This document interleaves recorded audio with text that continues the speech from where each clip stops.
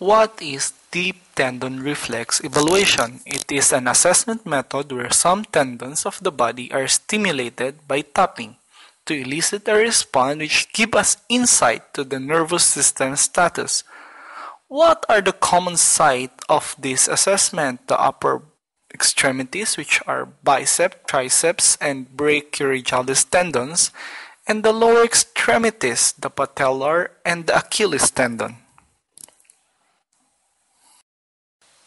So how we are going to interpret the result? It is graded from 0 to 4. 0 as no contraction, 1 for decreased or hyporeflexic, positive 2 for normal, positive 3 for increased or hyperreflexic, positive 4 for clonus. Clonus is a repetitive movements after one stimulation. So basically, you need to know the normal reflex first, and based from that, you can decide for the grade. Other consideration or always check for the symmetry of the other extremity and use minimal force while tapping the hammer. Allow the arms to rest on the patient lap, creating 90 degrees angle. Locate the biceps tendon on the antecubital fossa. It is a pit in between the joint. The tendon feels like a thick cord running to the wrist. Rest your thumb or the index and the middle finger on the top of the tendon. Note the contraction of the bicep muscle.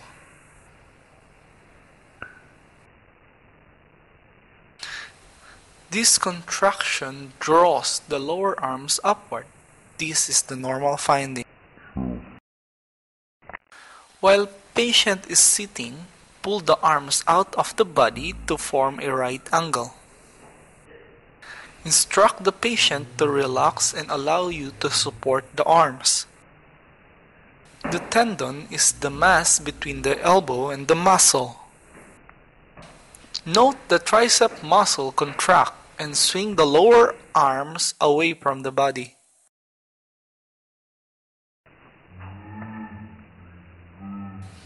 This tendon cannot be palpated nor seen, thus you need to estimate. It is about 10 centimeters from the wrist, usually run between the lateral part of the arms toward the index finger. Look for the contraction of the muscle on the lower arms. It will beat flex the elbow and turn the palm upward.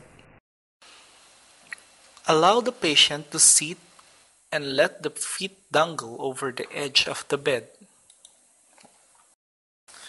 You can locate the tendon just below the kneecap, as shown at the middle of the two index fingers.